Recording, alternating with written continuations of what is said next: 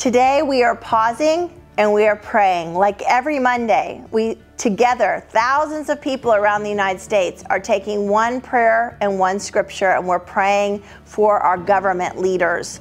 Today we're praying for state government, and we are in Matthew 20:25 through 28, that our state government leaders would not lord it over the people, but would help them and serve them. That's what we're praying. Jesus called them to himself and said, "You know that the rulers of the Gentiles lord it over them, and those who are great exercise authority over them. Yet it shall not be so among you, but whoever desires to become great among you, let him be your servant."